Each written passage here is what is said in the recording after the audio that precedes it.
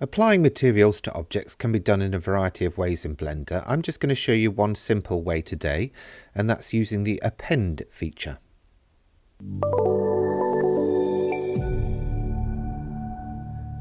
Just before I get started, let me show you the kit that I'm using. So I'm using Blender 4.2 on a Windows operating system with an NVIDIA graphics card.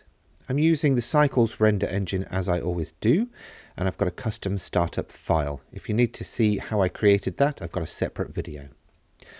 So we're here in the shading tab and with our display render preview enabled. I've got the Cycles render engine and my GPU set as the device. So we need to get our materials into Blender. If we use this drop down, we can see what materials are currently assigned. So I have the wall lights and the walls from the original startup file, but I want to append a material. So I go to File, Append, then I'll navigate to where the blend file is that has the material that I want to use. So you'll have needed to have created this somewhere else first. Then double click on that, then on Material, and then you can select one or more materials to bring in from that project.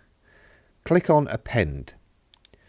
Now we can see those in the drop down now, but we haven't yet assigned them to an object. So to do that, we select the object, use the drop down and select the material that we want to assign to that object.